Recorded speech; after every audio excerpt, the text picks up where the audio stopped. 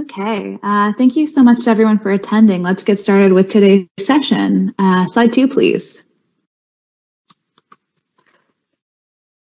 So welcome to our 5th Regional Plan Review virtual Q&A. Today we're going to be discussing mobility and the regional plan. My name is Kathleen Frelick and I'll be moderating today's session. I'd like to inform our attendees that this event is being recorded and we will be posting it on the project website, which is www.shapeyourcityhalifax.ca/regional-plan. Slide 3, please. So before we begin, I'd like to give everyone some quick instructions for using Microsoft Teams. First of all, if you'd like to use closed captioning for today's session, please click the CC button on the lower right-hand corner of the screen. Slide 4, please. You may leave the session at any time by clicking the Leave button in the upper right corner of the screen. The link to the session will remain active throughout the event, so you are welcome to return if you would like. Slide 5, please. So the main goal of this event is to answer your questions and gather feedback. You can submit questions and comments throughout the session using the chat screen to the right of the presentation and clicking Ask a Question. Slide 6, please.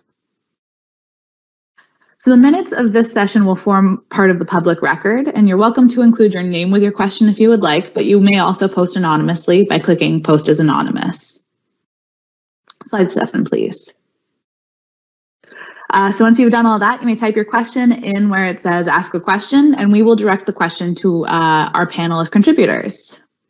So slide 8, please.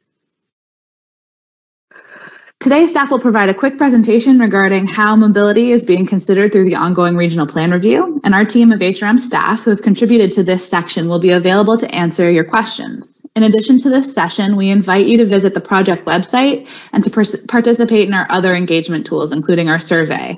You're also welcome to submit any other comments or questions via email or by phone. We'll be gathering public feedback until July 16th. Next slide, please. So I'll pass things over to Leah Perrin, who is our principal planner with regional planning, and she's going to be giving a short presentation. Thanks, Kathleen. My name is Leah Perrin. I'm a principal planner with regional planning. Next slide, please. We're here today because we're reviewing the regional plan, which means we're evaluating our land use policies and making sure they represent the direction that council would like to set. We're contemplating how the municipality is physically organized and growing. We kicked off this phase of public engagement on May 20th at Community Planning and Economic Development Standing Committee, which is the primary advisory body for this work. Today's session is focused on mobility. Slide 11, please. Now, just to take a step back and make sure everyone understands the regional plan, it is a strategic document, the first planning document that we adopted after amalgamation that provided a region-wide vision for land use. It was first adopted in 2006 and provided a comprehensive outline of how growth and development should take place until 2031. Slide 12. The regional plan is a powerful document in guiding the municipality's planning and decision making. At a high level, as a high-level policy document, it does a few different things. First, the plan provides policy direction for planning at the regional and community level. The regional plan sits above the community or secondary plan level documents and above our land use bylaws and sets that region-wide policy intent. Where something is important enough that it should apply everywhere, the regional plan policy can set up land use bylaw regulations that will be applied region-wide. This has been done most often for our environmental regulations. So for example, for setbacks from water courses, these policies sit in the regional plan and then the regulations are rolled out in every community's land use bylaw. It can establish the municipality's intent to do future research programs or studies. For example, the 2006 regional plan called for a series of transportation priorities plans, including a road network plan, which ultimately became the integrated mobility plan. With its adoption, there's ongoing work related to that plan that will get its own direction in the regional plan. And finally, the regional plan identifies where there are needs for different types of programming or opportunities to partner with community or other levels of government. Our mobility network is managed by different levels of government and can be supported through partnerships with other groups across our community. For example, the regional plan supports the Rural Transit Funding Program, which provides grants to community-based transit services in our rural areas. Slide 13. This This presents the progression of the regional plan over the past 15 years. In 2006, we approved the original regional plan, and in 2014, we conducted our first review. You might recognize the name RP+5, which was the brain for that review. You can see we're aiming to complete this review in 2022. Next slide. Themes and Directions document was recently released, and it outlines the key ideas and planning issues that we will address in the review. It is a chance to step back and ask everyone, do we have this right? Are we headed in the right direction? The feedback we receive will help to focus our work for the remainder of the review. Slide 15. The Themes and Directions document includes 11 themes. An overview of each theme is available to you on our website, shapeyourcityhalifax.ca/regional-plan. Today, we will be focusing on content in themes 1 and 4. Theme 1 focuses on our role in enabling growth across the region, and theme 4 focuses on mobility. The municipality recognizes that transportation and land use planning are inseparable, and the decision-making process for both must be integrated. Slide 16. There are a few key questions we're trying to answer through the review. The first is, how do we locate housing and employment in smart, strategic locations so that growth can happen easily and in a way that furthers the municipality's most important goals? Next slide. We can break this down into 2 key questions. First, how are we growing? We need to evaluate the projected demand for housing and employment today and into the future. To do this, we're relying on 2 key pieces of information, our housing and population analysis and our industrial and employment land analysis. The second question we ask is, where should growth go? Once we know how much we're going to grow, we begin to assess where new housing and jobs can be accommodated. It isn't only about where there are pieces of land that can be developed, but where that land is located as it relates to the location of services and infrastructure. We think about how and where we can infill and where we should expand the city into greenfield areas. This is done with careful consideration as to how development can be serviced with water, sewer, transit, recreation, and studying how we should be preserving or protecting important pieces of ecological or cultural land. And as Regional Council has identified aspirations for a sustainable future, such as the Integrated Mobility Plan's mode share targets and the emission reduction targets in Halifax, we can update our modeling and assess how different land use growth scenarios might interact with these long-term objectives. Slide 18. The regional plan set growth targets for where new housing should be located. The 2014 regional plan identified that 75% of new housing units should be located inside the regional center and suburban communities, with at least 25% in the regional center. When we completed the foundational work for the center plan, it identified that the regional plan could accommodate up to 40% of new growth. Following that, in 2017, the Integrated Mobility Plan looked in further detail at the growth targets and assessed our ability to meet our mode share targets, which aim to increase how often residents walk, cycle, roll, or take transit, and decrease our reliance on private vehicles. That plan suggested that in order to meet our mode share targets, we need to locate as much growth as possible within the service boundary. So the Integrated Mobility Plan assumed that the center plan would meet its 40% target, that 50% growth would be achieved in suburban areas inside the service boundary, and only 10% growth would occur outside the service boundary. On the right, you can see how we've performed against these growth targets in the past 6 years. 31% of new units were built in the regional center, 54% in suburban communities, and 15% in rural communities. Slide 19. The Integrated Mobility Plan, or IMP, contains a region-wide vision for mobility and directs future investment in transportation demand management, active transportation, and the roadway network, and transit.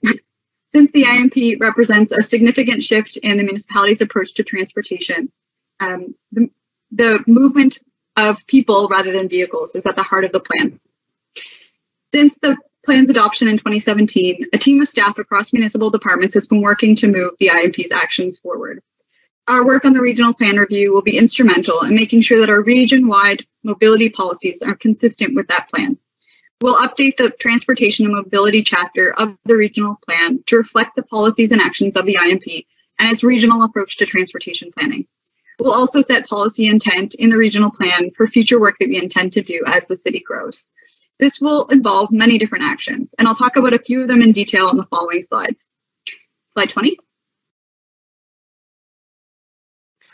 Some roads across the region have been identified as strategic multimodal corridors. These are important transportation connections for moving people and goods, be it by vehicle, transit, or active transportation, which means walking, using a mobility device, or cycling. These corridors have been identified in the Moving Forward Together Plan, Active Transportation Priorities Plan, and the IMP, and were further refined in the Rapid Transit Strategy. We will update regional plan policy to identify strategic multimodal corridors that connect communities. This means we'll include policy direction to guide future functional plans for these corridors and direct land use along these corridors so that it supports our mobility objectives. We'll also set up a study of land acquisition tools, which will help us in preserving and acquiring rights of way for investments in these corridors and help in guiding a land acquisition strategy. Slide 21. In May 2020, Regional Council approved the Rapid Transit Strategy, which aims to build a rapid transit network by 2030. This strategy builds on the vision of the Integrated Mobility Plan, aiming to improve sustainable transportation options and better support population growth. It directs investment in high-quality transit service and infrastructure, a key to improving residents' mobility and building more sustainable, affordable, and equitable communities. The proposed Bus Rapid Transit, or BRT network, consists of 4 fixed-route bus lines, which will provide all-day service, including 10-minute frequency from 6 a.m. to 10 p.m. BRT lines will have fewer stops than local routes to reduce travel times. BRT will improve freedom of movement around the municipality, complementing local and express bus routes and increasing access to employment for many residents. The Rapid Transit Strategy also proposes 3 new ferry routes, each connecting a new terminal to downtown Halifax. To create sustainable, transit-oriented, complete communities, the municipality is aligning our land use policy and rapid transit by planning for higher density, mixed-use development around existing and planned stations and terminals, working to ensure that affordable housing and amenities are available nearby, and improving local street connectivity and active transportation infrastructure. Slide 22. As I mentioned earlier, the regional plan and the integrated mobility plan directs that most growth should be located where there are existing services. To achieve the IMP's mode share targets, we know that we have to locate most housing and jobs where people can easily access the frequent transit network. During the rapid transit strategy, we looked at so-called walk sheds of 800 meters with the expectation that people that live and work within 800 meters of a rapid transit stop would be able to easily access the network. And we explored how we could update our land use policy to encourage new housing and jobs to locate around the rapid transit network. We've continued this work during the regional plan review. The map on this slide is a part of our scenario planning from our population and housing analysis, and it shows the BRT walk sheds and some preliminary ideas about how growth could happen in these areas. As we update our land use policies for suburban areas, which are those areas outside the regional center but inside the urban transit service boundary, we'll be working to make sure that most growth is aligned with the transit network. Slide 23. Momentous social and technological changes from virtual work to autonomous vehicles are transforming how people move around cities. The long-term implications of these changes for transit and land use patterns are uncertain. In this context, it's vital that a long-term vision for transit, including rapid transit, be considered together with a long-term vision for land use as travel behaviors continue to change. The regional plan review offers an opportunity to set up future study of additional rapid transit corridors or areas that may be suitable for rapid transit expansion once the proposed network is implemented. The regional plan review will establish the framework for a long-term study and visioning process for land use and transportation beyond 2031. Slide 24. And finally, the regional plan has an important role to play in our work towards making HRM a city for people of all abilities, ages, and backgrounds. When we're talking about mobility across the region, accessibility is one of the most important considerations. Our planning and development regulations address a wide range of physical accessibility issues, including access to buildings, the design of the buildings themselves, how our streets and sidewalks are organized, the location of barrier-free parking, signage, and wayfinding, etc. Our strategic planning can also support accessible active transportation routes, accessible taxi services, and accessible transit. Our planning policies can support how we run our public engagement activities in an inclusive and accessible way, and direct that we partner with community to learn from others' experiences and help to improve the work we do and the services we deliver. Through the regional plan review, we'll be reviewing our planning documents to make sure that they're aligned with the goal of bringing HRM closer to being a city for people of all abilities, ages, and backgrounds. Regional Council recently approved the accessibility strategy, and the regional plan will support that ongoing work. Next slide, please. To learn more, ask questions, join the project's mailing list, and make your voice heard, please visit our website at shapeyourcityhalifax.ca/regional-plan, or email us at regionalplan@halifax.ca, or please call us at 902-233-2501. And I'll turn it back over to Kathleen now. Thank you. Great, thanks, Leah. Next slide, please. So as we mentioned, this will move into the Q&A portion of the session. We invite all of our attendees to ask questions through the chat function to the right of the presentation screen by clicking Ask a Question. Next slide, please. So I'll be reading all of the questions that we receive in the order that they are received and direct them to our panel for responses. For everyone's information, I'll remind you that the session is being recorded and will be posted on Shape Your City, as well as a transcript of all of the questions and the responses that we have provided. Next slide, please. So I'll just quickly introduce our panelists who are here to help answer any questions that you may have. First is Tanya Davis, who is the Program Manager for Strategic Transportation Planning here at HRM. Erin Blay, who is the Supervisor for Service Design and Projects with Halifax Transit. Dave McIsaac, who is the Supervisor for Active Transportation with Transportation and Public Works. Kate Green, who is the Program Manager for our Regional Policy Program. And Leah Perrin, who is our Principal Planner for the Regional Policy Program, both of whom are working with the Regional Plan Review. Next slide, please. So as I mentioned, everyone is welcome to submit comments and questions through the chat function. In the meantime, I'm going to ask a few questions of my own just to sort of get the conversation started. I think the first question is likely for Erin. I was wondering if you could provide us with some additional information regarding the Rural Transit Funding Program. Certainly, that would be my pleasure. My name is Erin Blay. I'm the Supervisor of Service Design and Projects at Transit. So the Rural Transit Funding Program was approved in 2014, and Regional Council identified a need through the regional plan approval that would help the municipality to support not-for-profit organizations that were providing transportation services for members of the HRM community where Halifax Transit Service isn't operating and, maybe doesn't really make a ton of sense. So through the Rural Transit Funding Program, it's a grants program through which rural transit operators can apply for funding to subsidize the cost of operating their service within HRM.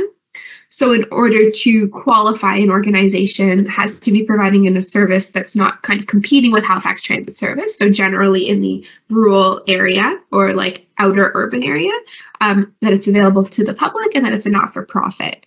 So grants are awarded to approved organizations in two ways. So one is a lump sum payment, and that's either $5,000 or $10,000 per year. And then after that, for every in-service kilometer that they report to us, they are paid 50 cents per kilometer. So for example, just kind of off the top of my head, last year, even with the pandemic, through this program, we paid out nearly $250,000 to 4 service providers in HRM. So I think that one of the really cool parts of that program is that since it is areas outside of the Halifax Transit Service area, it's likely that a large percentage of the trips that are being made on those services wouldn't have been made if these organizations weren't available. Great, thanks so much, Erin. So in the presentation, there was some discussion around complete streets. And so this question is probably largely for the whole panel, but largely for Tanya Davis. How is the municipality working to design complete streets? Thanks for the question. Tanya Davis, Program Manager for Strategic Transportation Planning. So as part of the IMP, one of the foundational policies was complete streets. And over the last number of years, we've created a complete streets checklist that as our capital projects come up, we look at each project through a complete streets lens. So how can we adapt the street to be more user-friendly for all ages and abilities? I think it's important to also, so as we go through that, we try to adapt the streets to accommodate that. It's also important to note that not all streets will be complete for all users. So some streets will have certain priorities for different users. So it's a great way to make sure that we're looking at how to accommodate people as they move through our streets. Great, thanks so much, Tanya. So our first question, I believe, is probably for Erin. Once the rapid transit system is completed in 2030, will the RTS lines all have dedicated bus lanes for the entire route, or at least a significant portion? Certainly. Happy to answer that question. So as was mentioned in the presentation, the rapid transit strategy was approved spring of last year, and the proposed bus rapid transit network, or BRT network, includes 4 fixed route bus lines that will operate all day, 7 days a week, with at least 10-minute frequency from 6 a.m. to 6 p.m. So to answer the specific question, that was just to give a little bit of background, the rapid transit strategy estimates that approximately 60% of the BRT network will have dedicated lanes that's subject to functional and detailed design. 60% is a pretty good chunk. That's not to say that the rest of the network, the other 40%, wouldn't have signal priority or something like that. And also, that would be kind of the starting phase. I think we would also be looking to extend beyond that 60% as well. Great, thanks, Erin. So our next question, and again, I encourage all of our attendees to submit any questions that they may have using the chat function, but our next question is a great presentation. You mentioned how HRM will be focusing new development of homes and jobs around existing transit and BRT infrastructure. I strongly agree, but how will this be accomplished? Much of this area has already been developed. Thank you for your consideration. I think this is probably for the entire panel, so I'll just let everybody jump in if they have any thoughts. Sure, maybe I'll start, Kathleen. It's Kate here. So thank you for the question. That's a great question. So when we did the rapid transit strategy, we actually studied in our suburban areas in particular the opportunities for redevelopment along those corridors. So we looked at things like the age of buildings, the size of properties that were directly adjacent to the corridor, as well as underutilized sites like parking lots. Where do those exist? And explored what the opportunities are to infill in such a way that we can sort of begin to transition those corridors and the densities that are along those corridors. So when we set our planning policy through the regional plan, one of the things we'll be working with council on is what do we want those corridors to look like? What's the scale of building? How many people do we want to locate along those corridors in order to support rapid transit? And there's lots of work out there around what level, how many people you need to put in close proximity to those corridors in order to support, transit and high frequency transit in particular. And the idea is that as people move to those corridors and start living in those corridors, they don't actually have to commute by car. They can use the transit system to get around in the city and make a different mode choice.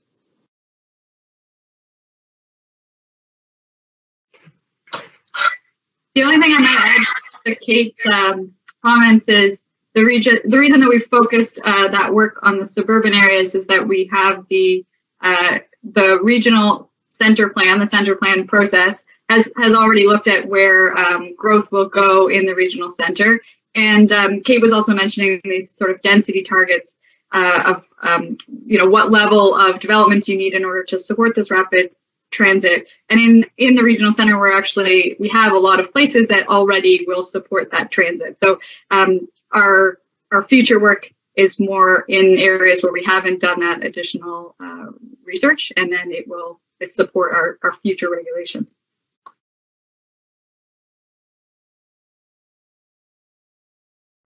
Great. Thanks so much, Kate and Leah. I don't see any additional questions from our participants, but certainly I have some more questions that we can give everyone some time to ask.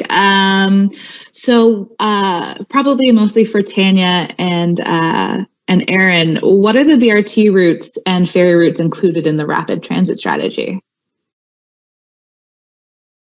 Oh, turning on my camera there.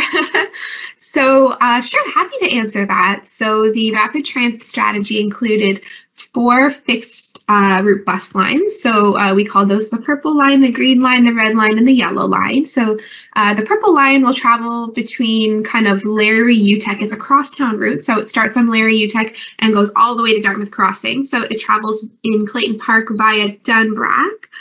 Through Bayers Road and Yonge Street, where there's currently construction on transit priority lanes, through North Street, over the bridge, across Wise Road, and Commodore to terminate in Dartmouth Crossing. So that's the purple line crosstown, kind of a little bit like the existing Route 3 in some ways. There's the green line, which will travel from Lacewood all the way to the south end of the peninsula, kind of like the existing corridor Route 4. So it'll travel along Lacewood and Joe Howe, all the way along Roby Street, where we've also started to introduce transit priority, terminating at St. Mary's University.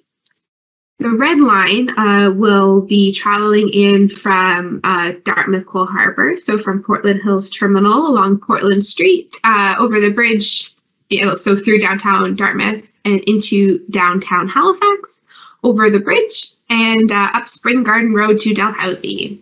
And the last line is the yellow line, so that's connecting mainland south, so that starts on Greystone and travels along Herring Cove Road and to the peninsula and downtown via Connaught, Quinpool, Spring Garden Road, and Barrington.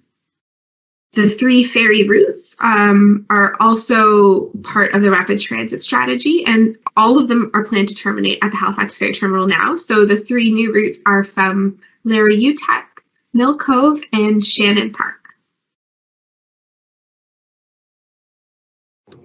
Great. Thanks so much, Erin. I have a quick question for our regional plan review team. Certainly, we've been getting questions around the transit service boundary, and I'm just wondering if you can talk about how that boundary is being considered through the regional plan review. Sure. Thanks, Kathleen. So the urban transit boundary essentially is where we run bus service, and it is an important way that we organize growth and consider where we're going to infill or grow. So often what the municipality does is we think about growing in areas where there are existing services. So where there are bus lines already, where there's piped water, where there's piped wastewater, that helps us to manage infrastructure efficiently, prevent it from sprawling, and keep taxes low on the whole for our citizens and residents. So when we review the regional plan, we take a look at our infrastructure boundaries, one of which is the transit service boundary. And we sort of study how our population has been growing, where we anticipate future demand to bring new land online will be, and check to see if there's a need to expand or adjust that boundary in order to accommodate development or our growing population. So we're about to start in on that exercise. We've just finished our population projections and are about to start in on those exercises now. Great, thanks so much. I have a question about active transportation, so I'll direct it to Dave. I'm just wondering if you could talk a little bit about some of the major active transportation projects that are either coming up or are currently underway. For sure. So we've got active transportation objectives across the municipality, within the regional center. We do a lot of work in more kind of suburban communities. And increasingly, council has asked us to come back with, and it's an action on the IMP for active transportation in rural HRM. In the regional center, I mean, the regional center, for the most part, has, historically has had a very good sidewalk network. So, in other parts of the municipality, we're playing catch up in terms of building new sidewalks. But we're lucky in the regional center, for the most part, that infrastructure is in place. The focus in the regional center right now is on building bicycle facilities that are safe and comfortable. We call for all ages and abilities. So really for people who don't bicycle now, for people who aren't comfortable riding in mixed traffic, and that makes sense. If you're the technical term for a bicyclist in the engineering profession is a vulnerable road user, because you're not protected by a ton or two of steel and airbags and stuff like that. So what we need to do is engineer and design the facilities so that they are safer. So what that means in the regional center is on busier streets where we have facilities, we're putting in protected bicycle lanes and doing work at intersections to make them safer. So what you will see around town right now are for example, on Hollis Street, we've got a curb and bollards to protect the bicyclists from the vehicles. South Park Street, we now have protected bike lanes. One of the other facility types that has been quite successful in other places in North America and Europe are local street bikeways, sometimes called bicycle boulevards. So these are local streets that have not too much traffic, where we put in traffic calming measures, and that connect, offer that connectivity from where people live to where they're traveling. And also a few multi-use pathways. So if you look, for example, a big project for us now is to make a connection from the peninsula to the western side, the western mainland, so Clayton Park, Fairview, those places. And there's really, it's not very well connected now. So as part of the Bayers Road Transit Priority Project, we built a multi-use pathway. And over the next year or two, we're working to connect that to the Chain of Lakes Trail that will connect, up into neighborhoods and even to Lunenburg. So that gives you an idea what we're doing in the regional center. In more suburban communities, the focus is on a lot of multi-use pathways or trails. And in rural HRM, we're looking at some of those sort of more community centers and often on provincial roads, but putting in sidewalks, multi-use pathways there. So that's an overview. There's information on the website, and if there's any more specific questions about certain projects, happy to answer those.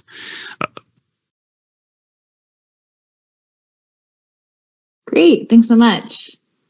So our next question is, I think probably a little bit for the whole panel, but I'll start with our regional plan review team. Looking at recent developments, there does not seem to be effective pathways to promote walkability. Does HRM have the ability to direct or advise developers on infrastructure layout? Also, could existing neighborhoods be retrofitted with pathways to promote walkability? I might answer a part of that, and Perfect. The answer is yes. We work in the transportation department quite closely with our colleagues in planning, and they involve us as development applications come in, and we work to make them as walkable and connected as possible. I would say there's a challenge, and this is something that we talk about as we're doing these regional plans is sometimes a development will get built, the developer will as part of that put in the infrastructure for walking, sometimes bicycling, but then there's a disconnect between that and the rest of the network, and so we have these gaps, and we don't have a whole lot of funding and resources to go in as a municipality to fill in those gaps. There's a lot more gaps than we have resources to fill. So that's a challenge, and we know where a lot of those are, and we're trying to kind of pick them off as we can, but it's certainly a challenge for us.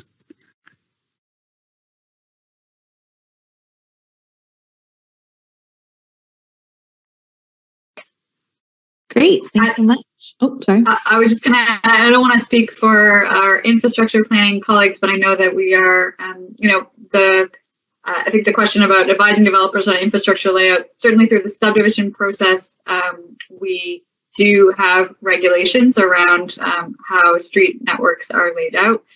There is an ongoing project to review what's called the Municipal Design Guidelines, or Red Book, that will take more of a complete streets lens. I am not the expert on that, so I don't know whether Tanya or anyone else wants to add anything to that, but just thought I would mention it. Sure. I think great points, Leah. Certainly, our municipal guidelines specifications are being updated and are coming back to council for kind of the next steps on that in short order. The other thing that we've been working on too is the traffic impact assessment guidelines, which is another tool in the toolbox that helps kind of start to speak to how development and the right-of-way interface or interact. So lots of work being done to continue to move that conversation forward and to make sure that we're getting good infrastructure builds. So thanks for bringing that up. Great, thanks everyone. Our next question, I think, is probably, well, it impacts everybody a little bit, so I'll let you all choose who wants to answer this. But is HRM starting to think about autonomous vehicles and their implications in long-range mobility and land use planning? We could see lots more of this in 2031 and beyond. I'll take a stab at that. Certainly, we are definitely thinking about autonomous vehicles. We know at some point they will certainly be here in Nova Scotia. And I've been working with colleagues nationally on this topic and sit on a committee through our Transportation Association of Canada to figure out what those impacts are, how we will deal with them, because it's not only autonomous vehicles coming, it's how we deal with them from an infrastructure perspective, right down to something as simple as how we paint our lines on our road in order to guide the vehicles. So certainly a big topic of conversation in the transportation industry, and certainly something that we're participating in at a national and international level. And I would say, just to add to this, this plan review, we're asking citizens and residents about their ideas in how we should be planning for the long range and what issues are important, and asking people to begin to imagine, possible future states of our community, so we can start to accommodate our rapidly growing population. Part of how we are thinking about this is that there are lots of different possible futures, lots of different scenarios. So how do we organize ourselves today to be able to respond to those possible futures as quickly as possible? How do we adapt? So part of that is putting our thinking caps on and thinking about what things, future states might be most impactful to land use and planning, and how our transportation system is organized. And certainly autonomous vehicles could be, a major technological change that could really change how we live. So we're wanting everyone's input on that, not just our own.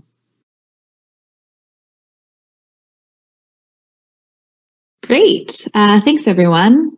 I think this question would be mostly for David, but if anybody else wants to jump in, please feel free. It's great to hear that the priority for transit is in the suburbs will be existing areas where densification will also be prioritized. How do you expect to help prioritize active transportation in these areas to increase walkability and meet community members' needs close to home in these areas and further reduce dependence on cars? Sure. So in more suburban communities, some of the things we're doing is working to fill in the sidewalk gaps. So, some of those suburban communities are places where back in the day when they were built, the land use planning regulations didn't require sidewalks to go in. So we're playing catch up there.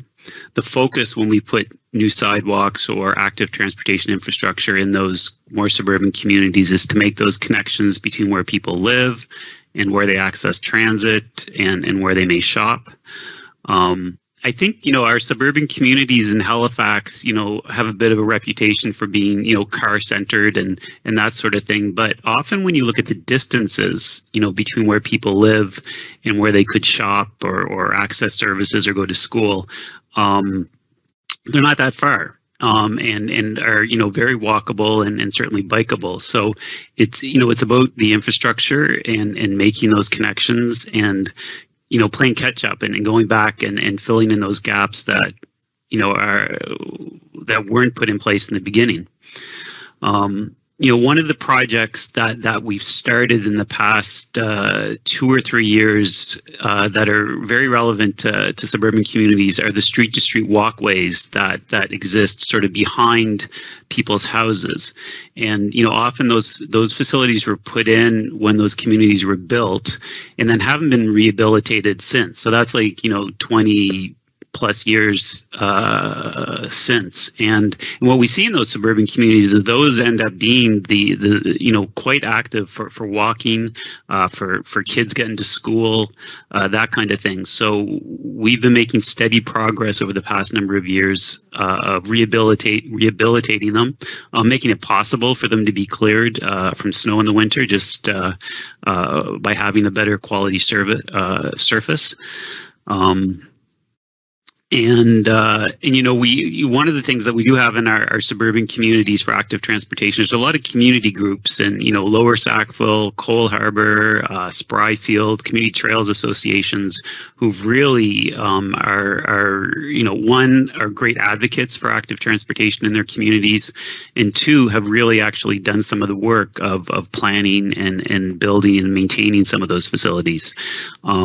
So active transportation, really important, we think, in suburban HRM, and there's some really, there's some good projects happening, and from a mobility perspective, it's really one of those great integrated mobility stories where getting people from their front door to the transit stop, requires that active transportation infrastructure in the middle, and working with our colleagues in transit, we are picking those off and making it more accessible and more possible to make those connections. Thanks. Perfect. Thanks, Dave.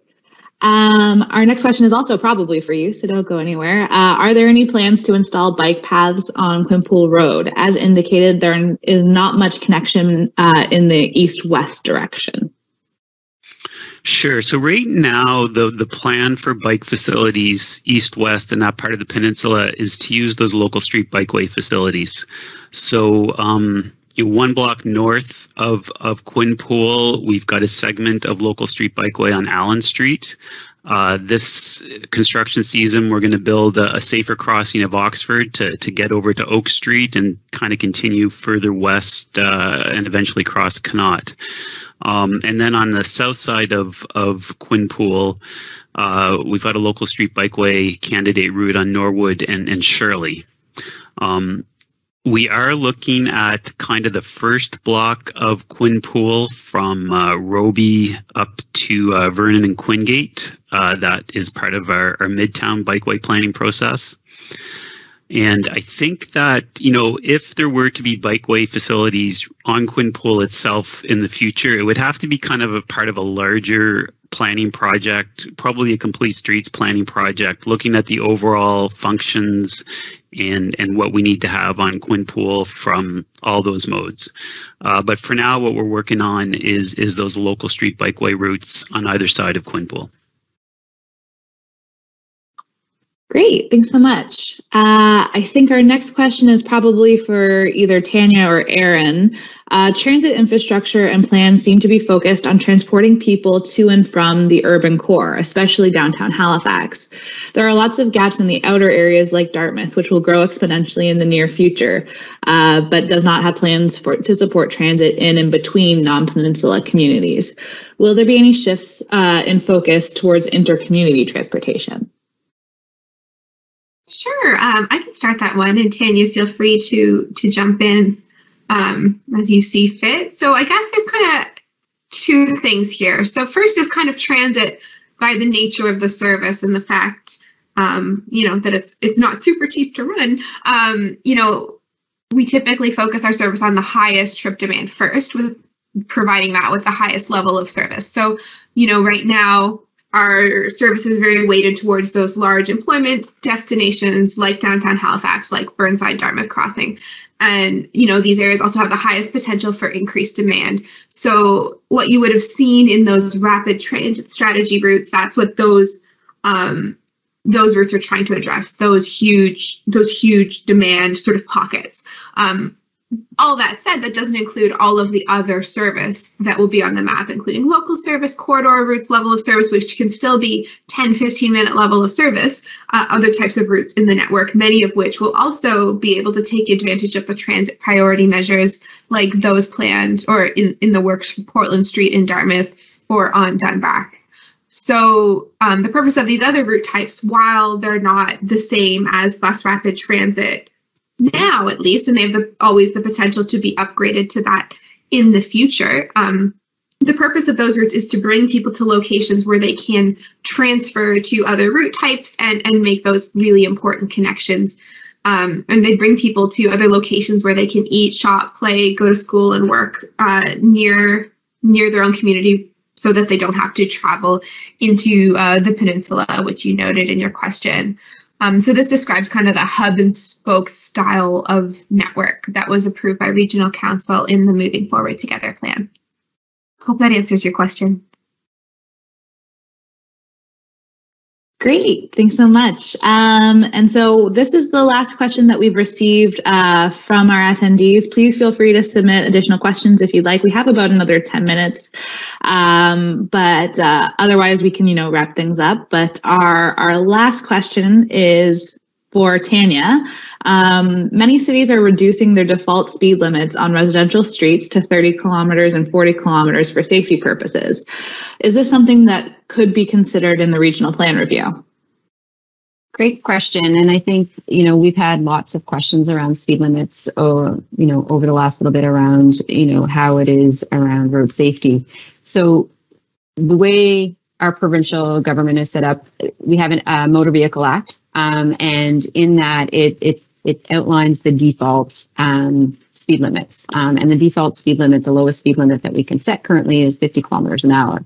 However, we have been working, our road safety team in TPW has been working closely with our colleagues at the provincial government through the traffic authority there to work on neighborhoods. So we as a municipality have to put in an application to say, hey, we think this is a really good idea. We should lower these speeds. These speeds are higher than we would like to see on our residential streets.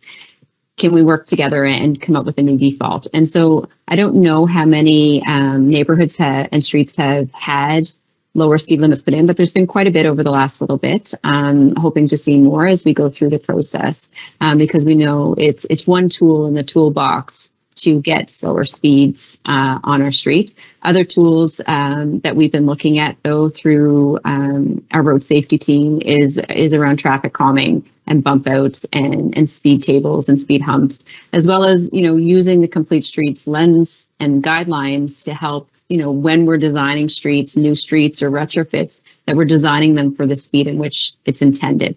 Because reducing speed limits is only one piece. There's all kinds of other pieces in the toolkit to do that. So I hope that answers your question.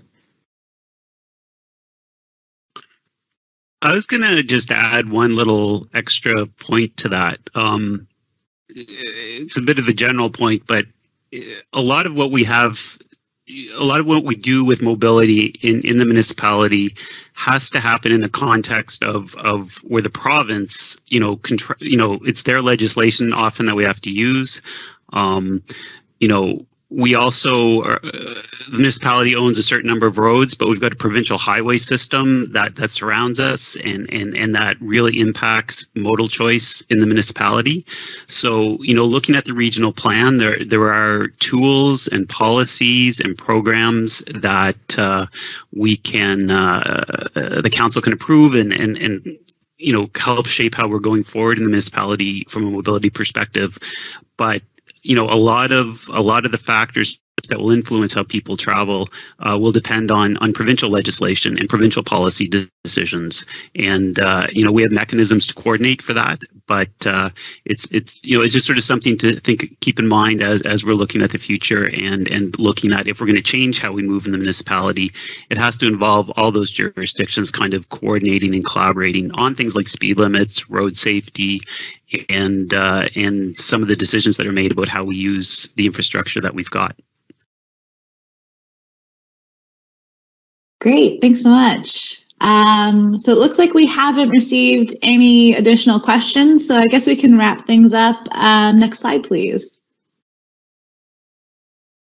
So I just want to reiterate for everybody who is here that you are welcome to continue this conversation and submit any other questions or comments you may have and participate in all of our engagement tools. On this slide, you can see our website, our email, and our phone number, and we're happy to continue to speak with you if you have any questions or comments you'd like to submit. Next slide, please. So I just want to thank everybody for attending and thank all of our panelists for their time today and have a great day. Thank you, everyone.